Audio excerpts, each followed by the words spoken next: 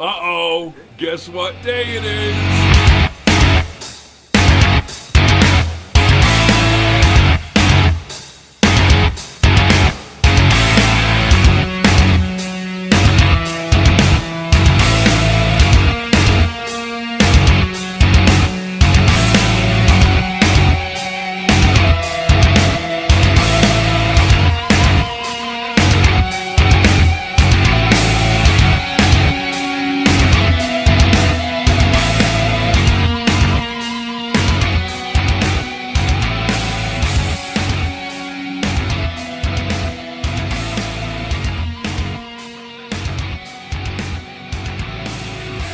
What is up, everybody? This is Talking Whatever Wednesday. I'm your host, alias Chuck Finley. And before we get started, I want to drop the pluggables. Follow the show on Twitter at TWWPod1. Join us on Facebook at facebook.com/TalkingWhateverWednesday. And whatever platform you're listening to this, give it 5 stars. And if you have any comments or suggestions, email me at talkingwhateverwednesday@gmail.com. Now, on to the episode. Let's talk about Ron DeFeo Jr., convicted murderer. Some of this is going to sound familiar, but let's give it a shot anyway. So, Ronald Joseph DeFeo Jr. was tried and convicted for the 1974 killings of his father, mother, 2 brothers, and 2 sisters in the village of Amityville on the south shore of Long Island, New York. Wow. Let's see, around 6:30 p.m., November 13th, 74, the then 23-year-old DeFeo entered Henry's bar in Amityville and declared, "You gotta help me! I think my mom and dad have been shot." DeFeo and a small group of people went to 112 Octane Avenue, located near the bar, and found that DeFeo's parents were dead inside. One of the group, DeFeo's friend Joe Yeswit, made an emergency call to Suffolk County Police Department, who searched the house and found that 6 members of the family were dead in their beds. The victims were Ron's parents, Ron DeFeo Sr., and Louise DeFeo, his 4 siblings Don, Allison, Mark, and John Matthew. All the victims had been shot with a .35 caliber lever-action Marlin 336C rifle around 3 o'clock in the morning of that day. The DeFeo parents had been shot twice, while the children had all been killed with single shots. Physical evidence suggested that Louise DeFeo and her daughter Louise DeFeo and her daughter Allison were both awake at the time of their deaths. According to police, the victims were all laying face down in bed. The family had occupied 112 Octane Avenue since buying it in 1965. The victims were later buried nearby in St. Charles Cemetery in Farmingdale. Now, DeFeo Jr. was known as Butch. He was the oldest of the family and was the lone surviving member. And after the incident, he was taken to the local police station for his own protection after suggesting to police officers that the killings had been carried out by a mob hitman, Louis Fellini. Sure. DeFeo's trial began on October 14th, 1975. His defense lawyer, William Weber, mounted an affirmative defense of insanity, claiming DeFeo had killed his family in self-defense because he heard voices plotting against him. The insanity plea was supported by the psychiatrist for the defense, Daniel Schwartz. The psychiatrist for the prosecution, Dr. Harold Zoland, mentioned that although DeFeo was a user of heroin and LSD, yet he had antisocial personality disorder and was aware of his actions at the time of the crime. So, one psychiatrist tries to get him off on insanity, the other one's like, no, you're good. The trial's judge, Tom Stark, declared that DeFeo's crimes were the most heinous murders committed in Suffolk County since its founding. On November 21st, 75, DeFeo was found guilty on 6 counts of second-degree murder. On December 4th of the same year, Judge Stark sentenced DeFeo to 6 sentences of 25 years to life.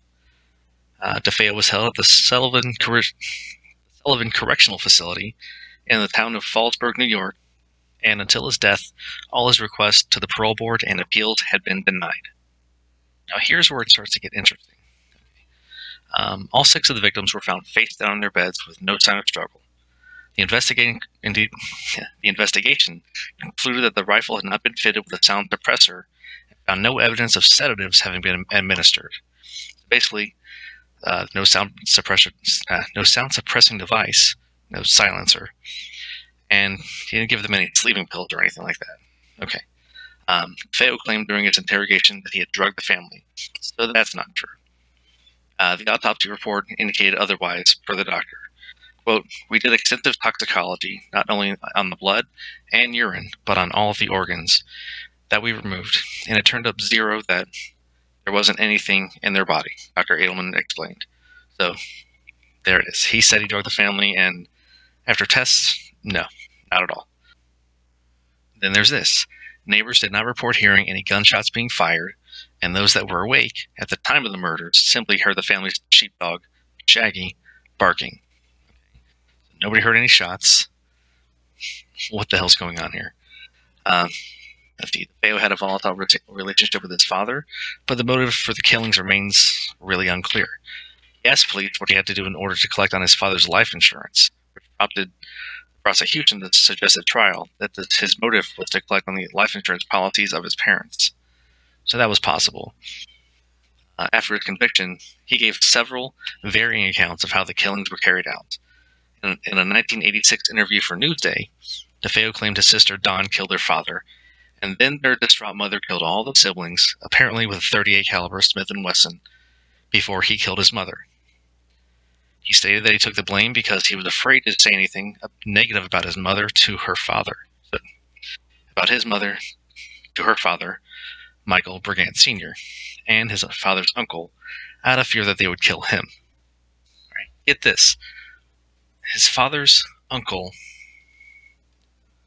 was Peter DeFeo, a capo, or captain, in the Genovese crime family. Okay? So, there's that. I mean, how many stories is this guy going to tell? Wait, there's more. He also asserted that he was married at the time to a woman named Geraldine Gates, with whom he was living in New Jersey, and that his mother phoned to ask him to return to Amityville to break up a fight between Dawn and their father. So, Junior drives to Amityville with Geraldine's brother, Richard Raimondo, who was with him at the time of the murders and could verify his story completely. In 1990, DeFeo filed a 440 motion, proceeding to have his conviction vacated. In support of this motion, DeFeo asserted that Dawn and an unknown assailant, who fled the house before he could get a good look at him, convenient, killed their parents, and Dawn killed their siblings. Nice. He said the only person he killed was Dawn, and that was by accident, as they struggled over the rifle. And again, he asserted that his brother-in-law was with him at the time of the murders. And later on, Raimondo was submitted an affidavit to the court, and it was asserted he could not be located to testify in person. So they can't find Raimondo to testify. Great. Evidence was submitted to the court by the Suffolk County District Attorney's Office, suggesting that Raimondo did not exist, and that Geraldine Gates was living in upstate New York, married to someone else at the time of the murders. Geraldine did not testify at the hearing because the authorities had already confronted her about the false claim. And in 1992, secured a statement under oath where she admitted Raimondo was fictitious and that she did not actually marry DeFeo until 1989 in anticipation of the 440 motion. Judge Stark denied the motion, writing, "I find the testimony of the defendant overall to be false and fabricated. His testimony that during the fall of 1974 he was married and living with his wife and child at Long Branch, New Jersey is incredible and not worthy of belief. He produced no corroborating evidence in this regard. Another reason for my disbelief of defendant's testimony is demonstrated by consideration of several portions of the trial testimony. He signed a lengthy written statement describing in detail his activities. In the statement, he said that he lived with his family at 112 Ocean Avenue in Amityville and that he worked for his father. that he usually went to and from work with his father, that he was ill and stayed home from work on November 2nd, 1974, that he was on probation for having stolen an outboard engine, and had an appointment to see his probation officer in Amityville on that very afternoon. Ben's girlfriend, Mindy Weiss, testified that she began dating the defendant in June 1974 and was with him frequently that summer and fall. End quote. Stark further declared, defendant's testimony that he did not shoot and kill the members of his family is likewise incredible and not worthy of belief. So the judge wasn't buying any of this shit. On November 30th, 2000, DeFeo met Rick Osuna, the author of The Night the DeFeos Died, published in 2002. According to Osuna, they spoke for about 6 hours.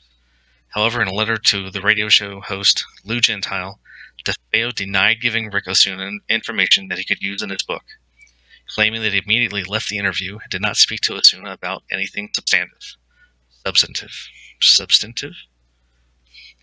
But according to Osuna, DeFeo claimed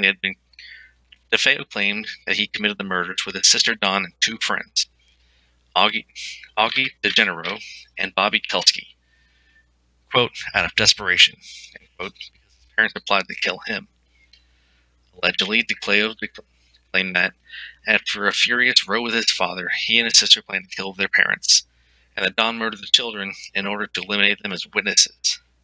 He said that he was enraged on discovering his sister's actions, knocked her unconscious onto her bed, and shot her in the head. Police found traces of burned gunpowder on Dawn's nightgown, which DeFeo proponents allege proves she discharged the firearm. However, at trial, the ballistics expert, Alfred Della Pena, testified that unburned gunpowder is discharged through the muzzle of a weapon, indicating that she was in proximity to the muzzle of the weapon when it was discharged, and that she had not fired the weapon. He reiterated this in the A&E Amityville documentary that is extensively discussed in Will Savvy's book, Mentally Ill in Amityville. Sounds familiar? Saviv had an expert evaluate Della Pena's assessment, and the expert confirmed that he was correct.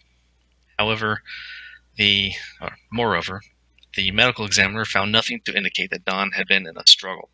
The bullet wound was the only fresh mark on her body.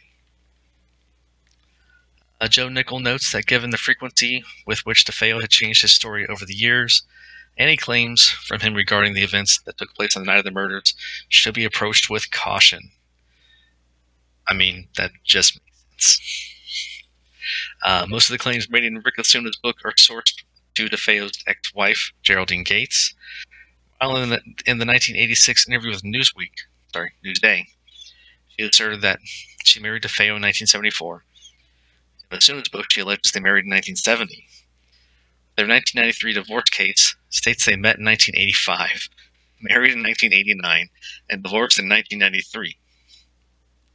Fantastic.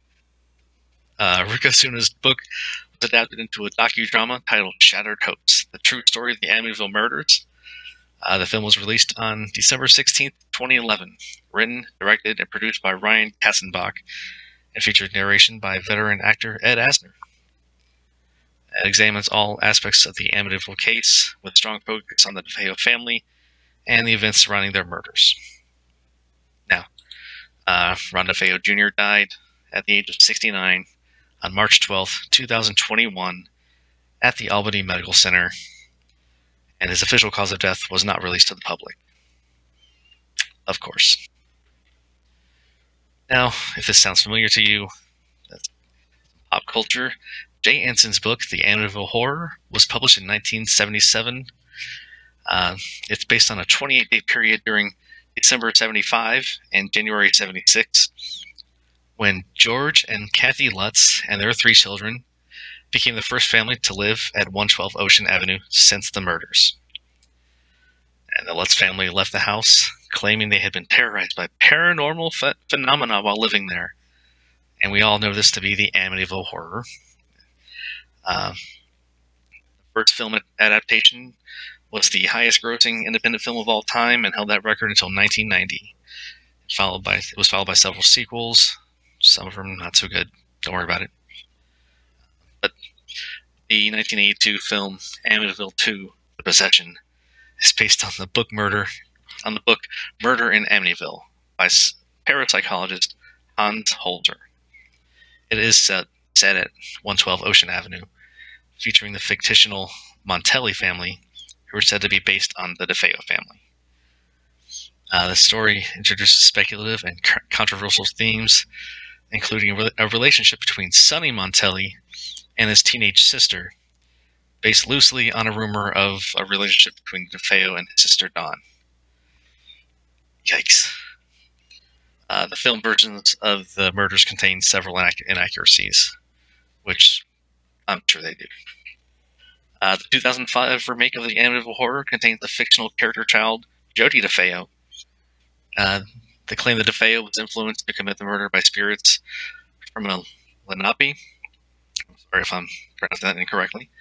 Burial ground on the side of 112 Ocean Avenue has been rejected by local historians and Native American leaders who argue there is insufficient evidence to support the claim that the burial ground ever existed. So that's Ron DeFeo Jr.'s story in a nutshell. So he kills his mom, dad, all of his siblings, makes wild accusations, differing stories about what happened, leading to what we know as the Amityville Horror and all the movies that came after that, including The Conjuring. In